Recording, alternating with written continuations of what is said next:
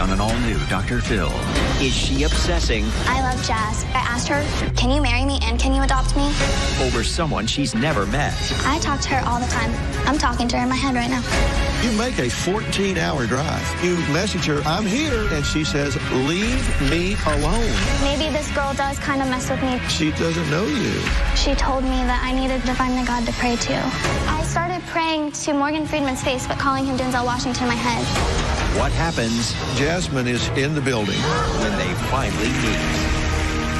Let's do it. Have a good show, everybody. Here we go. This is a safe place to talk about hard things. Stand by. We'll count you down. Today is going to be a changing day in your life. 5, 4. I am not giving up on you.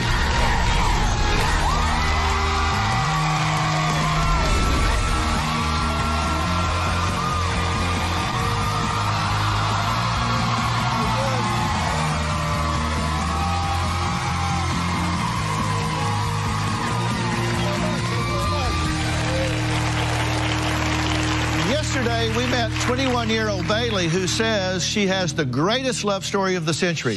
She met Jasmine on social media 8 months ago, and it was love at first post. She says they've been communicating day and night, but have never spoken on the phone and have never met.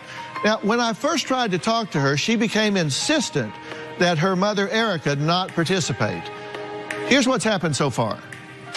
My whole life changed the day I met Jazz. I talk to her in my head. Even though I've never met her in person, she's with me in really weird subliminal universe ways. Jasmine talks to me by moving things in my apartment in a sense that she's not talking to me. She's letting me know she's there. She's moving the water in my water bottle right now. The water is physically fluttering in this cup. You don't just want to be like, I see stuff move in my apartment. But, I do. She can actually move hangers, and if you pay attention, she's moving this one. She didn't start doing all the crazy stuff until I believed. And so as I started to believe, things started to appear differently to me, and I started to develop a relationship with her in my head to where I would hear her say things to me, and then I'd feel crazy because I'd be like, no, this is not real, this is not true. Who talks to people in their head? Bailey's mom, Erica, says she's lost her daughter to this fixation with Jasmine. Bailey is completely delusional about her love life. About 8 months ago, Bailey told me she was a lesbian and that she had met someone. Bailey would get very upset when Jasmine wouldn't contact her, and I actually told her several times to get rid of Jasmine and move on. Then, when Bailey told me that Jasmine was moving things into her apartment, I felt very scared. Right now, I fear for my daughter's sanity. Bailey, how are you? Not good. Yeah, why is that? I was told that y'all brought someone here that I explicitly said not to bring. Who's that? My biological mother. Would you like to leave? Because you can certainly leave, because nobody tells me who to put on my show, including you. I really want to talk to you, and I really want to help you, but I don't live in fantasy land. You say that you truly think it's the love story of the century, but you've never physically met. No, sir. And y'all can laugh at me. It's fine. I will be your spectacle. You can all laugh at me. It's well, fine. you know what? I think we're just going to shut this down because you're saying the audience is making a spectacle out of you. That's not what I'm about. That's not what I do. I had you come here to help you. I don't play those kind of games. So I'm going to let Bailey move on, and we'll talk to Bailey's mom. Growing up, I felt like my mom never allowed me to be who I was as a true person. I have lived my whole life never feeling like I was good enough for my mother.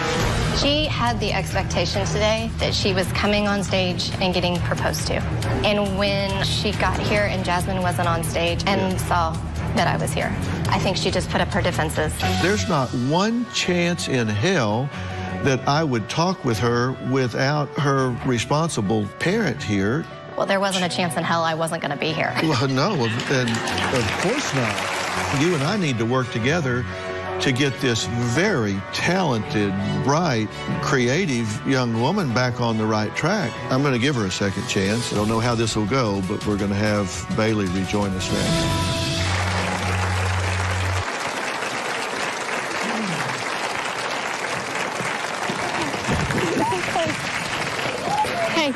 It's okay. Oh, I'm crazy. Baby girl, you're okay. He's gonna help you. Come on. I'm glad you're back. Tell me why you wanted to come back out here at this point. I wanted to apologize for the fact that I was presenting myself in a way that was less than, I know that I need help with the issues that I have, that I deal with. And so I wanted to apologize to you and come back out here and get the help that I need. You've said plenty, okay? You've said plenty. You don't need to say another thing. Joining us now, I introduced you to him, but it's Dr. Charles Sophie, who is on the Dr. Phil Advisory Board. He is board certified in 3 clinical specialties: adult psychiatry, child and adolescent psychiatry, and family practice. He's also a dear friend of mine, and we've worked together for years. He and I have been studying this situation so we can help you the best. Now, I want to start with a few things, and I guess it's kind of a reality test. You acknowledge that you've never met Jasmine, right? Yes, sir. And you acknowledge that the brief communications that you've had with her have been via text, right? Yes, sir. It's been through Twitter, and it's been through Instagram messaging. Yeah, that's why I'm not very tech savvy. It's been through typing. Gotcha. Okay. And in those messages, she's been pretty forthcoming about her position of not knowing you, not having a relationship with you. Here's an example between Bailey and Jasmine. Jasmine says, "Why am I your header?" Bailey, "Why am I not yours?" And Jasmine says, "'Cause I don't know you." And Bailey says, "Yes, you do." And Jasmine says, "No, I don't." So just in that exchange, tell me what you take away from that, because you're really smart. Because she is saying this to my face, but the problem is I started following it and she started subtweeting. And I tweeted right before I left, I said, "Tell me not to drive to Atlanta." And she tweets, I don't care, I'll adore you all damn day." And so that's what made me decide to drive. The reason I would... Whoa. I said I wasn't tech savvy. What's a subtweet? Subtweet is basically where you talk about someone, but you don't tag them. And so they don't know for sure that it's about you or not. Excuse me. And so that's something that I would deal with, is not knowing if it was about me or not. Okay, so a subtweet is you interpret something that's been written. So you don't know that it was directed to you. That's just you reading that into the text. Yes, sir. Okay, well then on April 3rd of 17, Bailey says, "Full tank of gas and $100. I'm coming for you. Parents don't know. I'm running for you, baby." And Jasmine says, not in a subtweet, "What are you talking about?" Bailey says, "I'm coming to blank city. Blank got too wild. If you want to see me, I'll be in town." Jasmine says, again, not in a subtweet, "I don't know you. What don't you understand about that?" That's pretty direct, right? Yes, sir, it is. Interpret that for me. There was a video on her Twitter, and I told her that that video got me to eat because I have anorexia. And she would retweet that video. And so that's how I started to follow her. I knew that I had to pay attention to her pages because I knew that that was the way we were going to talk, because directly she was telling me not to talk to her. And I was like, "Okay, no, I won't talk to you. I'm okay, I'm so sorry. I won't talk to you. I will not bother you. I won't. And then she would tweet something. Or what started to happen was she would delete a picture, like on Instagram. And so that's kind of how I would know that I was still allowed to message her, was I would be messaging her and I would be scared, but then she would delete a photo. And so I would continue to message her, and then she would delete a photo. And I have screenshots of all of this in my phone. Yeah. I delete photos every day. I'm not telling you to tweet me. Yes, sir, I understand. Put back up what we were just talking about. Tell me, she says, "I don't know you. What don't you understand about that?" Now, how does her deleting some random photo override this? because it wasn't just the photo that happened. But explain this. How do you interpret this? I understand and interpret that as she doesn't know me, that I don't understand, that I should have stopped.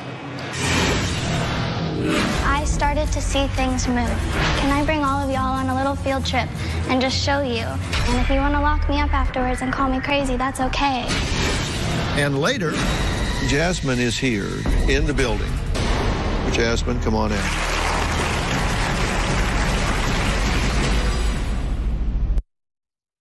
Monday on an all-new Dr. Phil. What did Daddy do to you? A father accused of the unthinkable. I have medical proof that she was sexually assaulted. You waited 7 days to take her to a pediatrician? It was about 5 days. I was in shock. Did you call the police? Immediately. The police report says you called 16 days later. Did you molest your daughter? Absolutely not. Come on, tell the truth. You are out of your mind. You say you have unequivocal proof. Show physical evidence and put me in jail. I have. He has in his hand. Here it is. It says diaper rash. Sexual abuse. It does not say sexual abuse. That's Monday on an all-new Dr. Phil. You make a 14-hour drive, right? Yes, sir, I did. 14 hours. And so you message her, I'm here. If you want to meet me, I'm stranded in a McDonald's parking lot. I thought you wanted to meet me this morning. I haven't slept. I'm not driving safely. And she says, I don't. Leave me alone. I'm blocking you. Okay? Tell me how you interpret that. That I should have left her alone. No, but how do you interpret those words? I don't leave me alone. I'm blocking you. That I shouldn't talk to her and I shouldn't contact her. You said this is the love story of the century. It is, yes, sir. When you read that, how do you say this is the love story of the century? Don't tell me what you think I want to hear. Tell me what you really think. I started to see things move, and they have footage of it. But I would never have believed this had stuff not started moving on me, and I was freaked out. It started one night. The door started moving on me, and I was scared. And okay, well, you say we have footage because the water rippled? It was a shirt on a rack. Uh-huh. Yes, sir. Yeah. Have you studied the principle of parsimony? No, sir, I have not. Have you studied Occam's razor? No, sir, I have not. I don't know what those words mean. I'm sorry. Okay. Here's what they mean. The simplest explanation of a phenomenon is more often best. So there's some phenomenon like a shirt moving or water rippling. Now that could be Jasmine, who I suppose has, your theory is that she has some kind of psychokinetic powers that can move objects from 1,300 miles away. Or I asked the crew about that. She said, we have footage of it. And we also have audio. And you know what the audio reveals at the time that moved, the blouse moved and the water rippled? What did it reveal? The air conditioner kicked on. What's more likely, that some woman 1,200 miles away who's saying, leave me alone, is psychokinetically moving that blouse? Or is it more likely that the air conditioner kicked on? And what's more likely? It's more likely that the air conditioner kicked on. I mean, do you believe that, or is that what you think I want to hear? I believe that it is likely that the air conditioner turned on, but it's hard for me to believe, and I almost want to be like, can I bring all of y'all on a little field trip and just show you so that you can see it move in front of me, and if you want to lock me up afterwards and call me crazy, that's okay. How do you square that with her saying, I don't know you, leave me alone? It comes to God, honestly. So when I first met her, she told me that I needed a God, that I needed to find a God to pray to. So I didn't know who to pray to. And I know this is gonna sound wild to y'all. Well, it's gonna sound a little crazy. But I started thinking of a man in my head to pray to that was God. And so I started picturing Morgan Freeman, but I actually mistaken him for Denzel Washington. I'm gonna tell him what you said. Anyway, sorry, I'm so sorry. So anyway, I started praying to Morgan Freeman's face, but calling him Denzel Washington in my head. And something that I had been very vocal about was just putting all of my feelings on the internet at the time because I wanted her to know what I was feeling, because that's what we were technically working on. I have felt like a crazy girl this whole time. And so I start praying to Denzel Washington in my head, and I don't tell anybody. And I'm on the floor one night, it's 4 o'clock in the morning, and I'm crying with my dog. And I'm like, is she up? I don't know if she's up. Is she up? And I go to her Twitter page, and I see, do you believe in Denzel Washington, like deja vu real? And it was such a moment for me because I was like, how could you have known that I pray in my head To Morgan Freeman, who's actually Denzel Washington? And that's one of the things that I held on to as like, hey, that's something she shouldn't know. Do you know that there's a movie, Deja Vu, starring Denzel Washington? No, sir, I don't. And actually, Morgan Freeman did play God in Bruce Almighty. Yeah, that's why I started praying to him, because I was like, I don't know who to pray to. So there's lots of coincidences that could explain these loose associations that don't trump a direct message from her saying, leave me alone. I don't know you. I tried to block Bailey, but she just makes new profiles and messages me again. Bailey has sent me thousands of naked pictures and videos through all social media platforms. I don't want to see any of it. And later, I don't know what to say to y'all. I thought, and I was under the pretense that she was coming here. This February. I believe that Tyler Perry is raising my son. so you are married to Tyler Perry? Yes, I am. I have not seen him face to face. How did somebody get eggs out of your body? I don't know. Who does know? Tyler knows. He'll dig deeper. My younger sister faked being pregnant. You gave her a positive pregnancy test. Where'd you get it? To uncover the truth. You knew you weren't pregnant. Why did you do that? I don't know. I don't accept that answer. He'll fight stronger. My mom is so religious. She thinks any skirt over the knee is sinful. To protect the innocent. You tried to read the Harry Potter books? It promotes witchcraft. There's something wrong with you. You're a waste of a life. I'm sorry, Dr. Phil, but... Well, you should be sorry. You've not said one positive thing about this young woman since you walked out here. This February. It's very hard to watch your child and to see all the good slipping away. It's like she's Bailey, but she's not the person I knew. Because I know that over half the things that she's telling me can't possibly be true. And so then that makes me doubt the other things that she's telling me that may be true. She's not a child anymore, but she's my child. It's killing me. The question is, why do you attend to a blouse moving on a rack or something that you see move in your apartment, but you don't attend to a direct message of her saying, leave me alone? Why do you attend to one but not the other?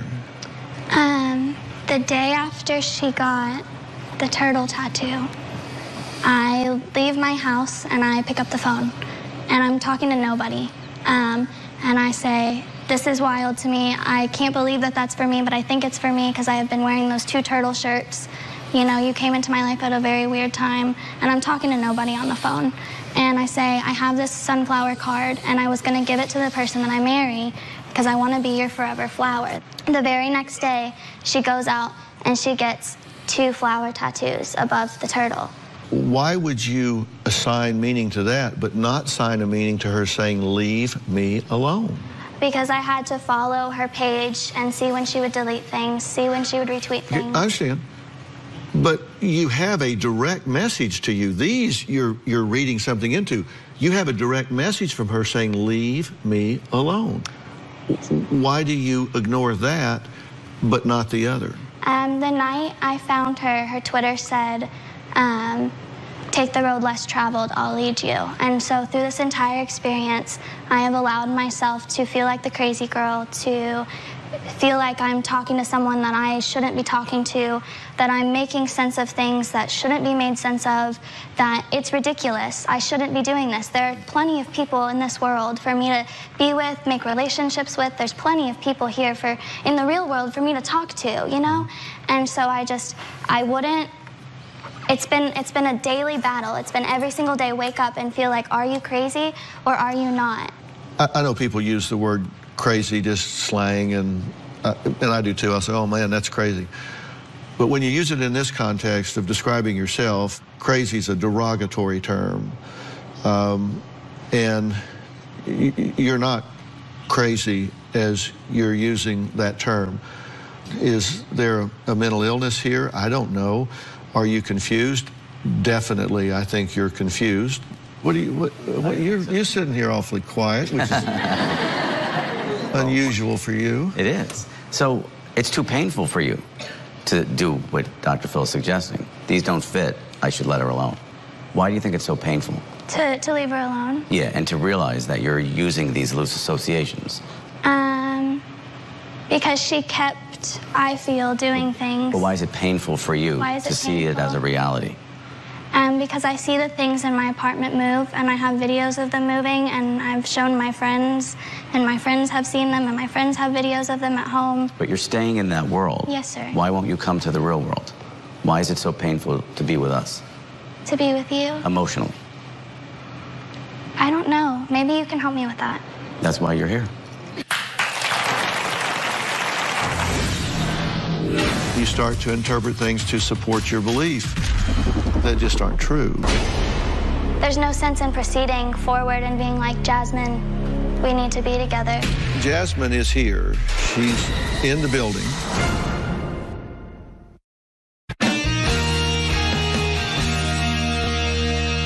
I want to play a piece of tape for you that Jasmine made for us. Let's play the Jasmine tape. Bailey has me looking over my shoulder all the time. Her messages are getting more and more crazy.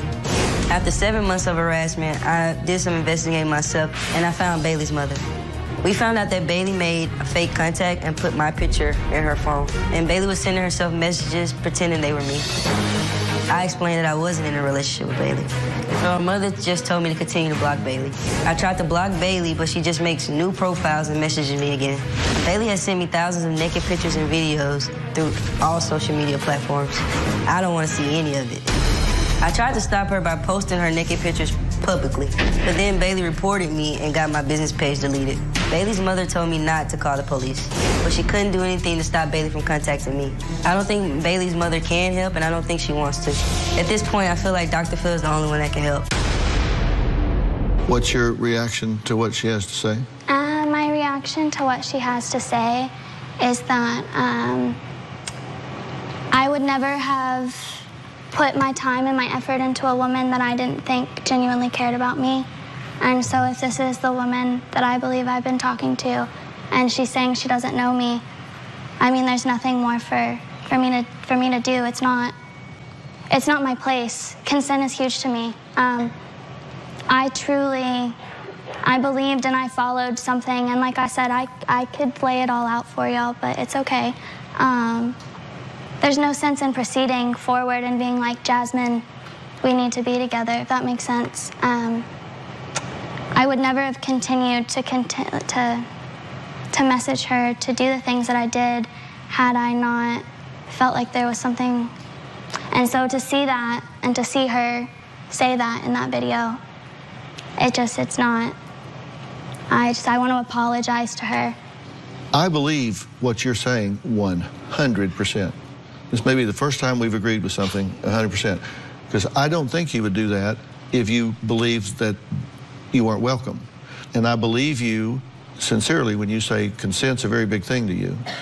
And when you say you're violating her consent, you say you wouldn't want to do that to anyone. No, sir. And you didn't think that. You believed that you were being invited in. Yes, sir. I think you're beginning to see that that's not the case. No, sir. And I want to tell you why I think you've been doing that. And I made a list, actually, because I think there have been some traumas that you have experienced. And in September of 15, there was a stairwell attack at school. And we don't need to go into a lot of detail about what it was. You and I know what all was involved there because you've been forthcoming with us about that. But it was certainly traumatic, right? Yes, sir. And by the way, I'm very sorry that that happened to you. That's not okay. Then next, summer of 16, you experienced rape by a friend. That's very traumatic. And then somewhere between summer of 16 and October, November, which we'll get to in a minute, there was an isolated incident with a boyfriend that was drunk, and you were abused in that isolated incident. And then October, November of 16 is when the miscarriage takes place. I'm very sorry for that as well. And then February, assault again, this time hand around the neck, throws you against the wall, hits your head against the wall, enough that you've got to go get an MRI. And that's not good. So we have this trauma, this trauma, this trauma, this trauma, this trauma, and it's the very next month that you start this obsession with Jasmine. Sometimes, as a defense mechanism, we do what's called dissociate, and we decide it's much safer if we just kind of live in our heads a little bit. We kind of escape into a fantasy that can't hurt you. It doesn't hit you. It doesn't attack you, doesn't assault you. It doesn't, it's one-sided. And so there's not a lot of risk in it because you're controlling all the narrative, and you start to interpret things to support your belief that just aren't true. And I hope you're seeing that they're not true. Jasmine is not interested in a relationship with you, and she doesn't deserve to be harassed by you. No, she does not. Jasmine is here.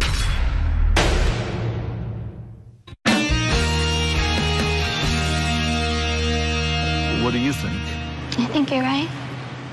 I think that I did use going and putting my emotional state in somebody else.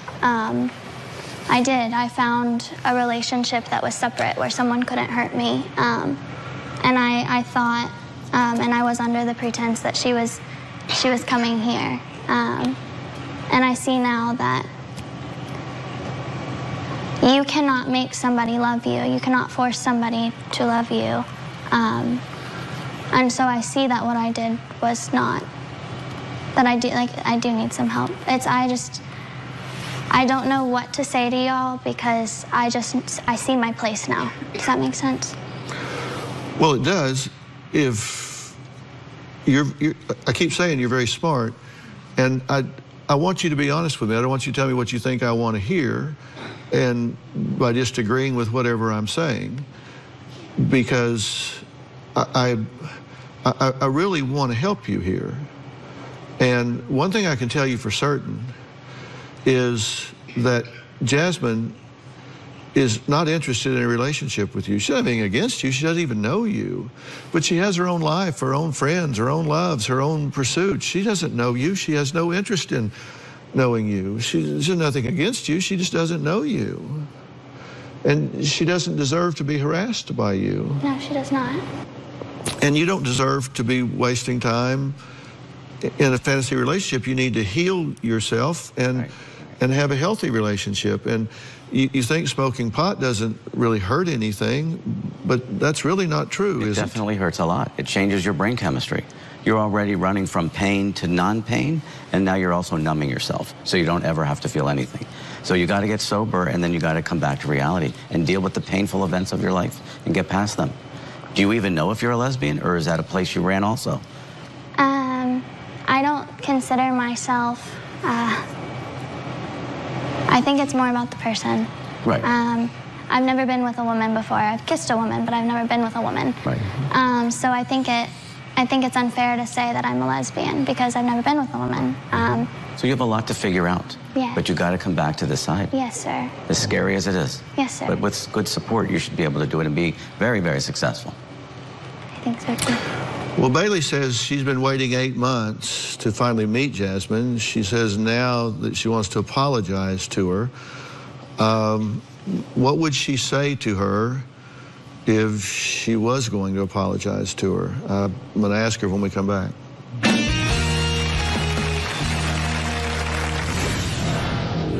This is the person that you've sent endless amounts of messages and texts and pictures and all. It's hard to look you in the eyes right now. I believe in us in a really strange way. I just want to be like, no, it's real, but you're telling me it's not.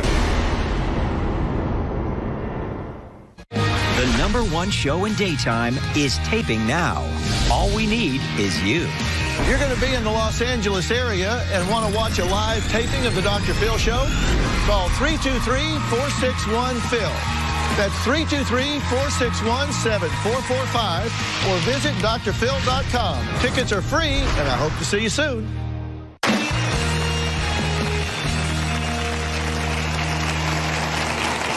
Well, for those of you at home, we've just been gone, I don't know, probably 90 seconds or something while we were running some commercials. For those of you in the studio, you know that we've been having kind of a sub-meeting here on stage, and I'll tell you why.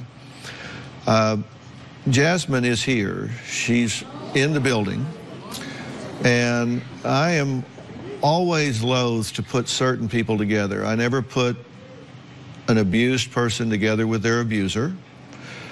I don't put someone that's being stalked together with their stalker.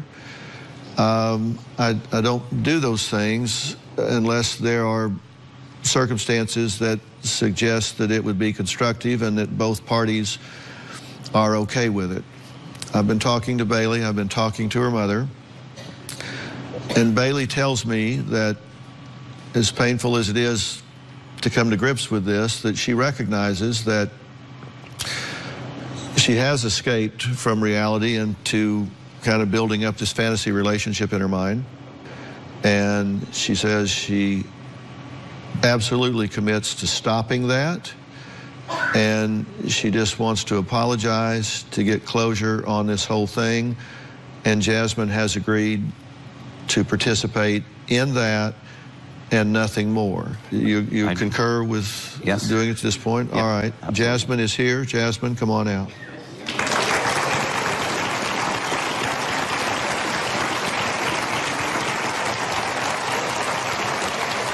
You're a champ, girl.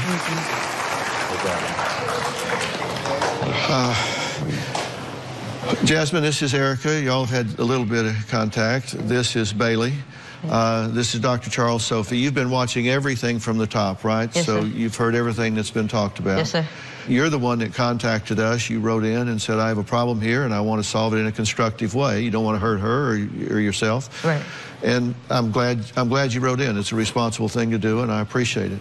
So this is the person that you've sent endless amounts of messages and texts and pictures and all to. And you, while you wish her no ill, you have no relationship with her, correct? No, sir. You don't want a relationship with her, No, sir. correct? There's been no subtext messages, no subconscious hidden meaning messages? No, sir. Do you have any kind of kinetic powers to... No, I wish, but that's not something that you dabble in or whatever at all. So I just wanted to clear that up. But what did you want to say? That I'm sorry.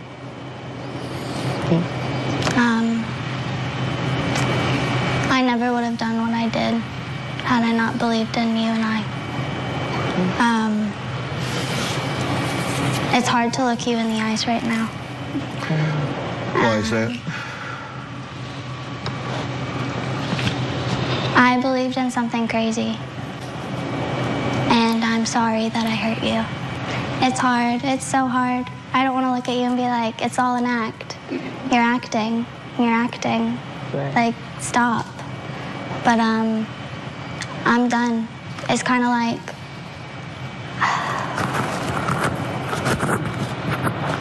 I believe in us in a really strange way. And it sucks that this is the way we're doing it, because I just want to be like, no, it's real, but you're telling me it's not. And so I just want to apologize to you for harassing you. I appreciate that. I think you're a smart person. I think you're a beautiful person, you know. But like I've been telling you for 8 months, I don't know you. So I don't want to have a relationship with you like that. Absolutely. You know? You are making a commitment that you will have no further contact with her. None. And I have your word on that. You have my word. I won't message you again. I won't send you another picture of me. This meant something for you. So, Okay, but we're good. I'm sorry. I'm really sorry. now, Jasmine is the one who wrote in, so I would like to spend some time talking with her one-on-one after we come back. I'll say goodbye to these folks and visit with Jasmine for a few minutes after the break. We'll be right back.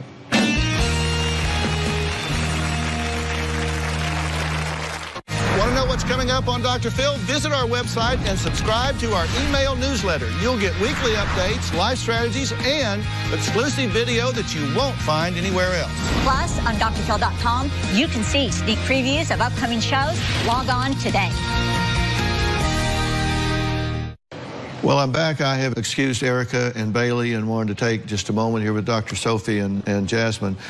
Jasmine, the main thing I wanted to say is, number one, thank you for writing in. Everybody that's here, it is a teaching tool, because it really, there are many, many people that are in similar situations. And number two, and really most important, is thank you for being kind in this, because you have a lot of reason to be really pissed off about this, because you have been